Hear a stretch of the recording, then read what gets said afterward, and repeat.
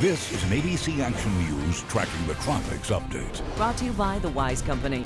You can't prevent certain events in life, but you can prepare for them.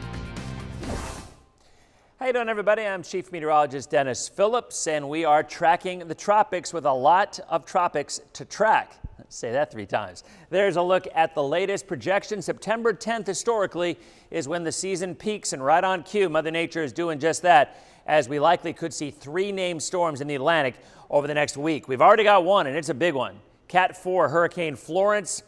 Now, the impact on the U.S., it's just too early to tell whether there will be any. One of our models, the GFS, curves it before making landfall. The Euro takes it into the Carolinas or the Mid-Atlantic. It's going to do a lot of flip-flopping over the next 10 days. So it's just too early to know for sure.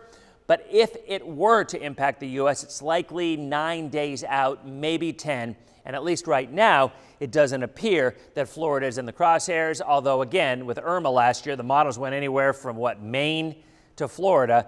And it ended up impacting even south of Florida from Cuba before impacting us. So you never say never.